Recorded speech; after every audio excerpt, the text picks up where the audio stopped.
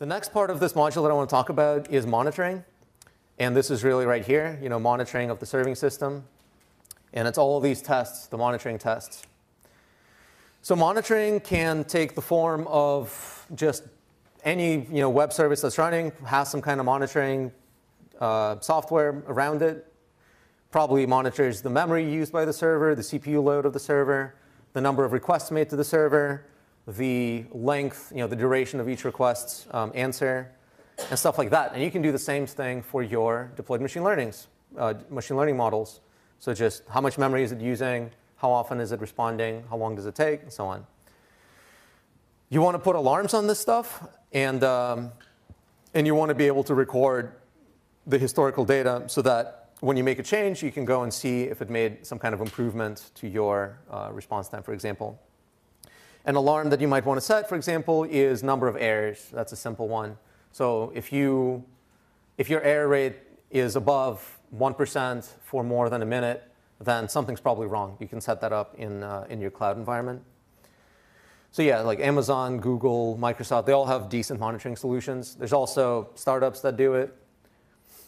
And I think that anything that can be logged, well, I know that anything can be logged can be monitored. And I think that it's a good idea to log certain things about the incoming data into your model.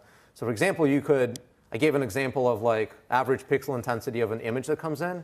So that's, takes like a split second to compute, a split second to print to log. But now when you log it, you can set an alarm on it. So for example, like all of a sudden, if it changes radically, then maybe something changed in upstream of you, and like the images are now getting processed differently. So you can get alerted. We'll actually not explore it in Lab 8, but there's also a Lab 9, which is optional, which gets into this. Data distribution monitoring specifically, I think, is an underserved need. So I gave like a hacky way to do it, and just like compute something and log it, and then put a log metric on it. But really, why do we have to do this hacky solution? We should be able to just kind of plug something in that does it for us. The one that pretty much like the only one I've seen is from Domino Data Labs, which is an all-in-one solution I covered yesterday. And so here you can see like there's a column for training data and a column for prediction data. And you can do a test on the distributions. So here it's the KL divergence between these two distributions. And there's a distribution change that's computed. That's the KL divergence between the training data distribution, the prediction data distribution. And then I can set an alarm for it. So if the KL divergence is above 0.3, I get an alert. That's awesome. I wish that was provided by Amazon. And maybe it is in the SageMaker, but I haven't seen it.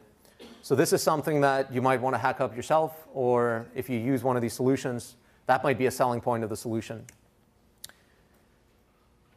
The next thing I want to talk about is closing the flywheel. We talked about the data flywheel, like Google Photos asks you if these two photos are the same.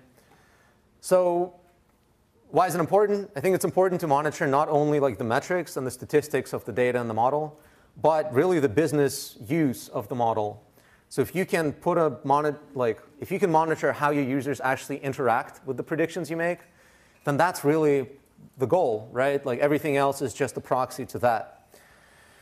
And as your user interacts with the predictions, maybe if there's a hook for them to report failures, or just if their behavior can be indicative of a failure of your prediction, it would be important to have a way to contribute those failures back to your training data set so that you can continuously improve your model. So like in Tesla, right, if I'm driving and the prediction of the self-driving module disagrees with what I'm actually doing, that'll be recorded and sent to the Tesla servers for them to train on, next time they train. For stuff like that, that's self-driving, I just want to give a quick tour of like a model that I have in production, which is for Gradescope. Submissions come in, and we want to match them to students in the roster. So we do that with a machine learning model. The first thing I care about is just how many times do we try to do it on a given day. Because if all of a sudden it spikes up or falls, like if it's at 0, then something's going wrong.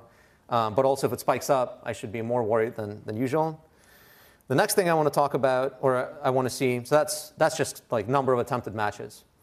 The The next thing I might want to care about is the number of confident matches. So this is the matches that actually happened. So I attempted 100,000 matches, but my model was only confident enough on 73.49% of them, and it actually did something on that 73.49%. So if this number changes radically, then again I should be worried, because it's been around 70% for like the last, each one of these I believe is a week. So for the last like 12 weeks, it's been around 70%. But if this week it's at 50%, then almost certainly something's gone wrong, and I can have an alarm on that. And weekly is too slow, but I could have a daily alarm, for example. The next thing I want to care about is how did the user actually interact with the predictions I made. So these are just like, did I make a prediction or not? That's an important thing. But then, how did the user interact with the prediction I made? So let's say the model matched this assignment submission that came in to a given student. But then when the instructor actually reviewed that, they said, actually, no, that submission doesn't belong to that student.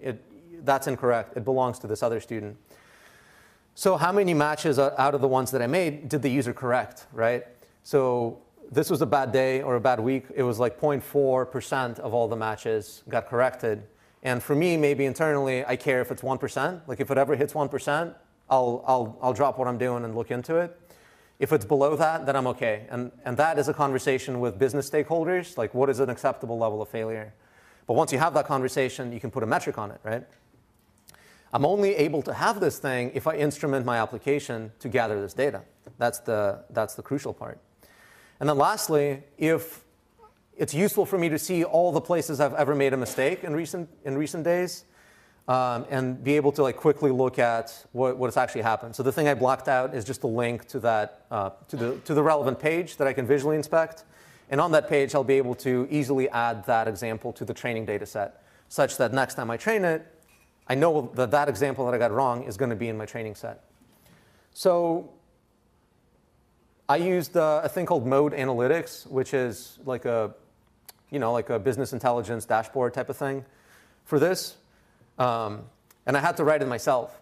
So I think that's an opportunity in this space, right? Like maybe that's what all-in-one providers provide for you, like Domino Data Labs. Maybe they make more of this available to you, but I haven't seen it. So I think people have to write their own. And it's always going to be different for your use case. So for self-driving car, it's going to be their own interface, their own metrics that they care about. For me, it's what I showed you. And for you, it's going to be something else. But it's important to think about how you're going to close that flywheel. You guys have questions about this part? OK. One question? Yeah, so, what do you think about the TFX, which also has a lot of great features for end-to-end deployment? Can we use that as like an all-in-one solution as well, or we still need all of the different modules here? Yeah, so TFX is TensorFlow extended, which is really, I think, just Google Cloud Platform, like machine learning workflow, which is now called AI Platform. So all these things are in flux constantly, but part of TensorFlow extended is TensorFlow serving. And there's also things about data validation. I don't know how good of a monitoring dashboard they give you, if any. They do all of this like distribution matching, like between your inference, between your training data sets, and lots of other features, data validation. Yeah, then it sounds like it could be a good solution. Okay. Yeah, so TensorFlow extended, which I think is just part of the AI platform. Is it useful? Like, can I use TensorFlow extended on Amazon, for example? Yeah, you can. The thing is that there is two versions. Like the one is TensorFlow extended, which is available on Google Cloud Platform. It's a full solution. Another one which you can install even on on-premise cluster. But the thing is that it contains much less features than the one which is in cloud. Yeah. So, and I believe that the distribution is not a part of standalone version. Okay. Yeah, so you should check, because usually there are much less features than the cloud. But in general, it's a good tool.